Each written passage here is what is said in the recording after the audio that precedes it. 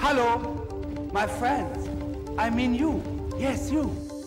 Data of every description will pervade our consciousness.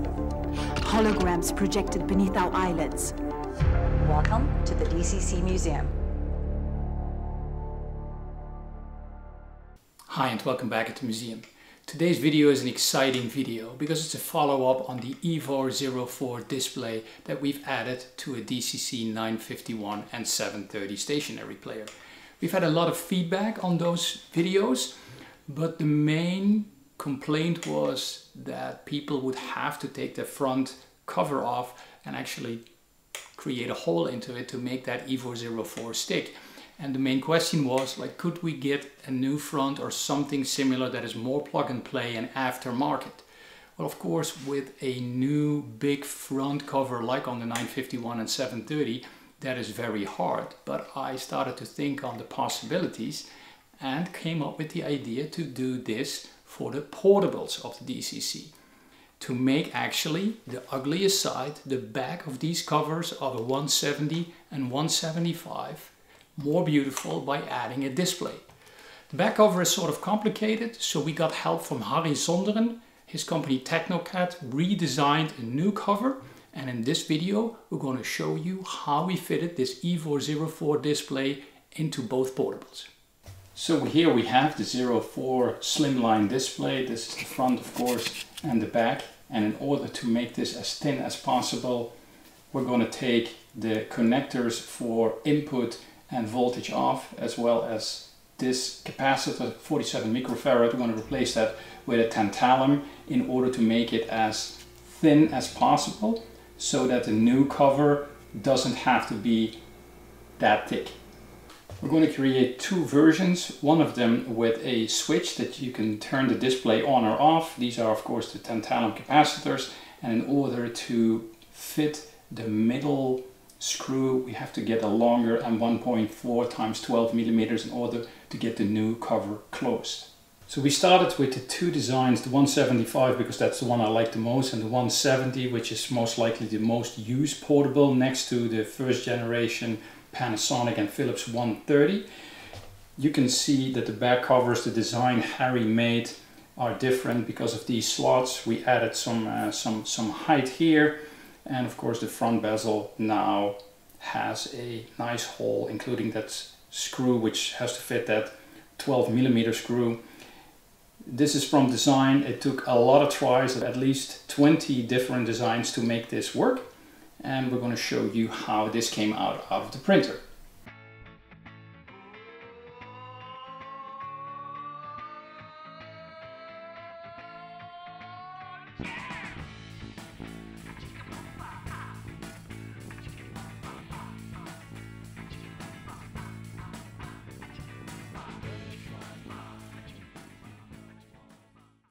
So we recently got an Endo 3D Pro printer, so it's easily to test the designs Harrie came up with. We've added, of course, the hole for the switch. This one will not have a switch, it will always be turned on. The battery life on the new 18650 batteries that we create for these portables makes this display run. We've tested this for about 75 minutes, so that's great. But if you want the display to be turned off, we can actually add a switch. We also added in the original design some bars. This bar also doubles as a bracket so that display will only fit in one way. On the side here, on both, we have done a service entrance, what I call, so that the USB-C port is available if you wanted to reprogram the display later on. Also on the design of the 175, it is not flush. There's about 2 millimeters where the display is protected, so you technically don't need any feet. It'll look really slick without the feet and the display. By the switch we're also adding the possibility to add 4 feet because you need to create some height to not distress the switch. Without the switch, those feet are not necessary, but we've added them for the 170. So you see two designs here, 170 that will actually have feet and a switch, and 175 that we're going to do without the switch and the necessary feet. This one's going to look a little bit more slick, but this will have more functionality. So in this version we've already replaced the 47 microfarad capacitor, removed power and line inputs, and soldered some wires on there. We need 5, 2 for power and 3 for left, right and ground line input, so the display will work perfectly. So now we've opened the 170, the 175 board looks the same. Power can be soldered straight from these two connectors, plus and minus 5 volt. That is the minimum that this display needs to operate. It will work on battery and regular power. And also here are the connectors for right, left, and there is right, there is left, and ground that we can solder on straight to the board.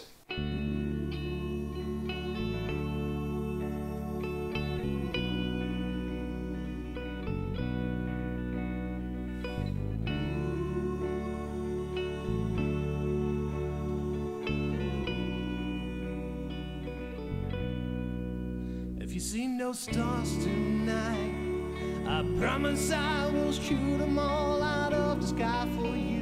But you know that I'll do. I've seen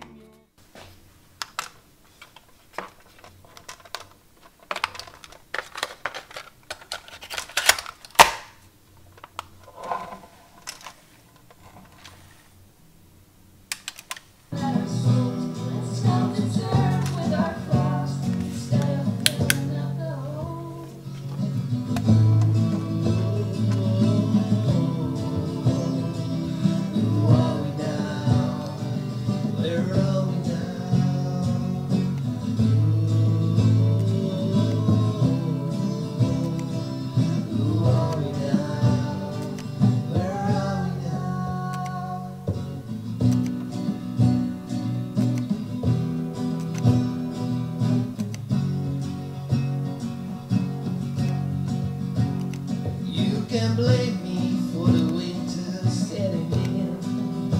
You can't pin needles on every of my sins. I'm not the demon that you take me for.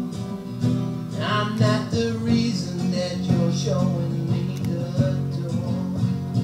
No more dreams of endless loving. No more castles on.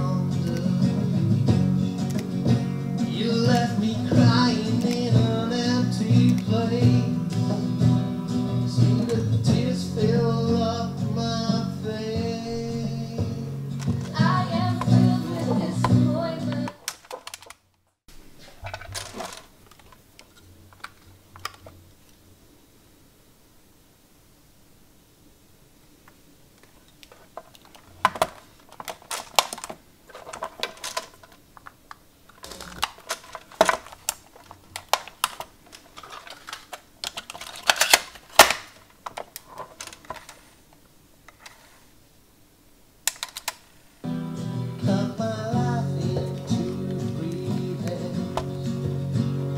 Where's the sun you said would shine?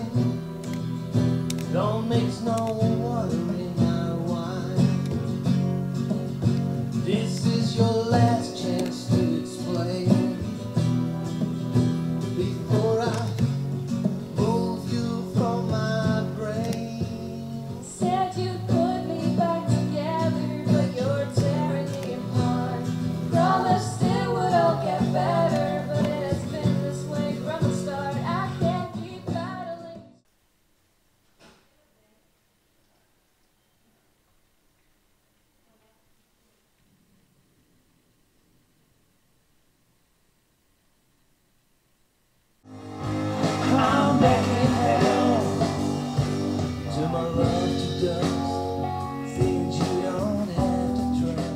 We're really happy with the outcome of this design.